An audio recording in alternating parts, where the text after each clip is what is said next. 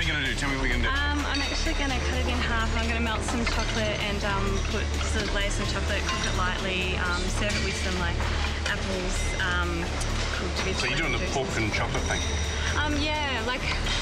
Sorry, it's probably a bit obvious, but it's new to me, and I just thought I'd give it a go and layer it and stuff. Good luck, yeah. Good luck. Gary, I've done some wacky shit in my time, right? I'm not going to say I haven't. All right, I've cooked some weird stuff, but can I tell you, pork and chocolate and croutons, it's a fine line, isn't it? What's that all about? Look, we've got a few desserts. There's a few people taking a chance. Eggy bread, some people. Eggy bread, yeah. And that's our vegetarian, isn't it? You know, she's decided to do something different.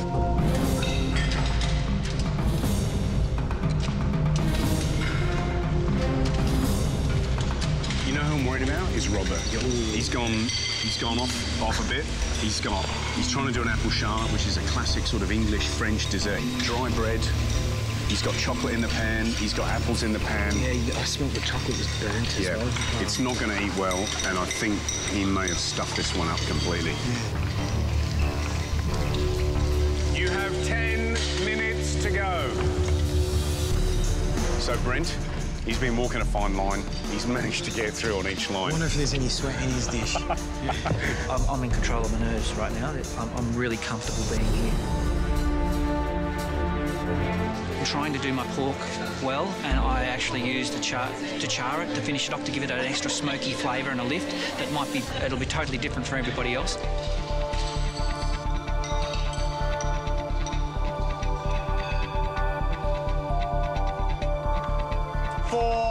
To go.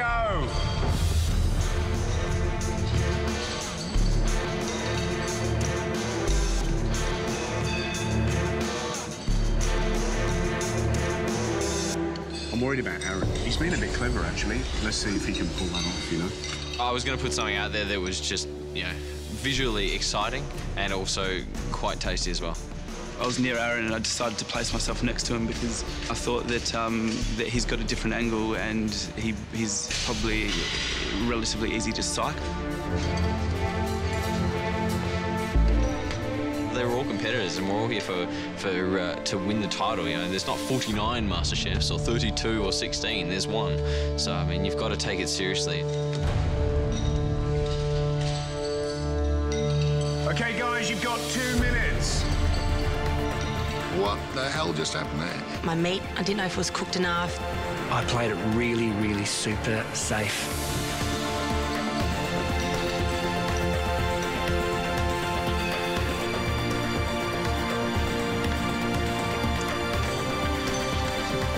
One minute to go.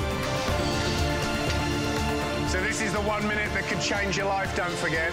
If you're not putting things on your plate, you need to now. This is when it counts, yeah? You can prep for as many hours of a day as you can, but at the end of the day, this is when it counts, when it's on the plate, yeah? Make it happen.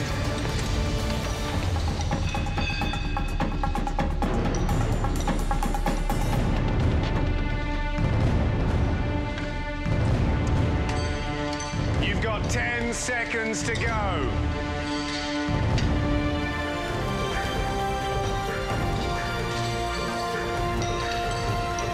5, 4, 3, 2, 1.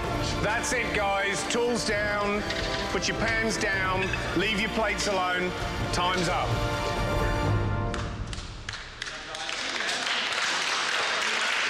Well done. Gina, Hi, George. what have you got? I have a lemon glazed pan-fried loin of pork on a bone. I was analysing what I should have done and what I would have not have done continuously. You've shredded the cabbage quite nice. You've cooked the pork well. Being summer, I didn't cook my cabbage. I can see what you're trying to do. You're trying to impress us. You're trying to demonstrate that you can do different things. You know, this is shredded beautifully and finely. This is lovely, and you've caramelised the pork well. It takes some of us chefs years to learn that. The texture interplay between the apple done that way and the apple done toffee apple is fantastic. those two things, that's really interesting, taking a single ingredient and changing the dynamics so they taste like two separate things. So that's very clever. I'm impressed by that.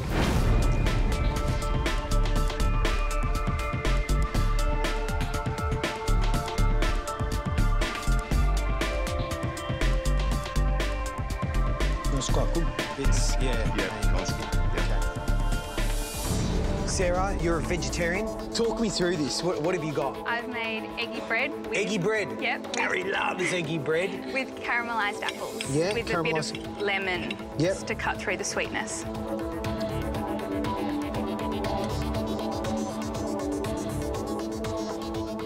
It's definitely sweet. There's probably a tad too much sugar for me. There's a lot of sugar in here, isn't there? Yeah. You can see. I hope you like your sugar. But it's almost toffee. It's almost toffee-like. Look, I'm pleased you didn't cook pork. I'm pleased that you used apples and the eggs. Good effort. Right, thank you.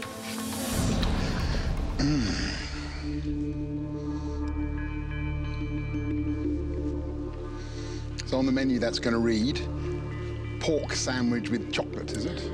No, pork medallions. So pork medallions with chocolate. I came up with this because I imagine the flavours. I don't eat pork regularly, but I have had it, and I imagined like the nice velvety dark chocolate with the white meat would have gone quite well. I've got a good imagination. That's still a bit sweet, and so you do get that sense of like biting into picking a chocolate out of your selection box, and it's not filled with orange cream, and it's filled with, you know, crunchy that pork. Doesn't take your fancy to like to get pork chocolate out of the box? Let me think about that for about half a second and go, no, probably not. If we were sitting in a restaurant and that comes up, you know, there would be 1 in 100 diners who would go, you are a genius, but there'd be about 85 diners who would run screaming from the door, going, oh my God, I can't get it, because it's quite a radical idea.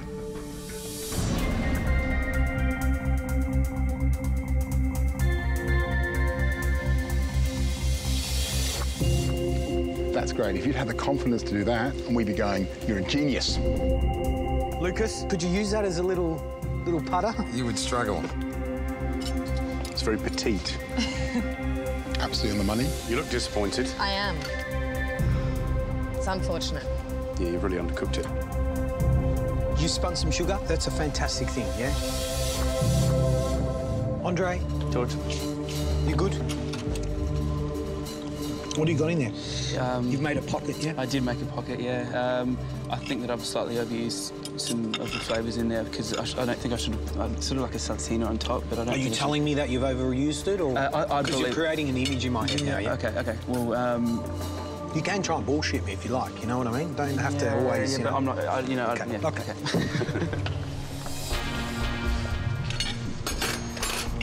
How do you think it compares to Andre's next door? Very different, two different dishes? Yeah, it's a different dish. I mean, if I had to compare it, I'd say this is a more sort of French traditional style, like classic pairings as opposed to an Italian-themed dish. It was a bit interesting. I mean, I've never really been in that situation, and you're also careful. You don't want to tread on his toes and say, oh, yeah, his dish was crap. Yeah, what do you think, Andre? That looks dry. But it isn't dry. You know, it's not bad. Yeah.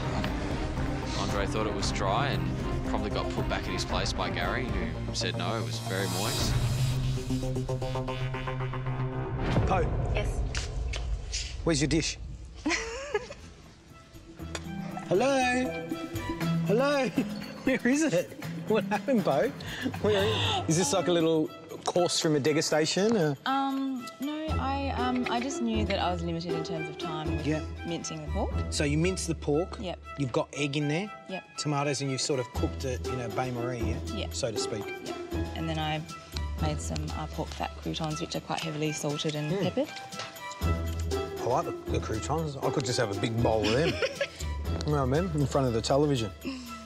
Interesting. Really interesting. Robert. How you feeling? I'm pretty nervous, actually. So what have you done, mate? I've attempted an apple charlotte, even though I've never... Apple charlotte, yeah? Never read the recipe or practiced it. I just thought what I've seen on TV, I could maybe put it together and create something like that. Apple, caramelised apple. I thought, you know, may as well take a risk. I thought everyone else would be doing the pork. I just thought I'd go for it. pretty speechless. I got the shortest review out of anyone there, I think. Do you think it was a wise thing to do? Just absolutely devastated that I've been so stupid. I want to prove to myself that I can pursue things if my heart really lies there, you know. Give me 3 other things you could have done, just now, off the top of your head, 3 other things you could have done that would be better than this. My first opinion was to cut the apples into wedges, layer them out, caramelise them, but not with too much sugar, do the pork, and then make a mayonnaise with the egg, the olive oil, the egg yolk. Okay, just stop there, because you've answered a big question, but you've also, I think everyone here will sit around and go, why didn't you do that dish? Because that's a crazy, crazy thing to do. Yeah.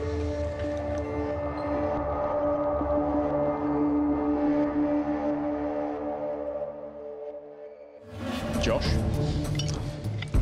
finally, you know, you're starting to really think about what you're doing. It looks quite pretty, doesn't it? But pork is one of those things that I'm finding hard to imagine on a bruschetta, you know?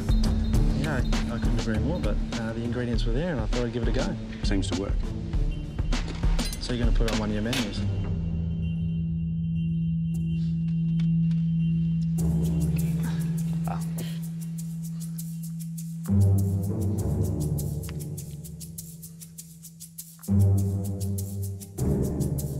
I'm pleased you've done something different. Yeah.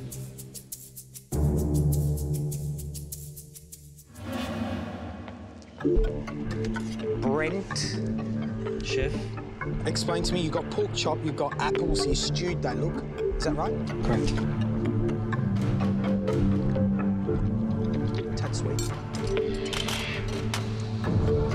How did you cook the apple? Water and sugar in the pan. There's something else in there. Tastes like butane or something.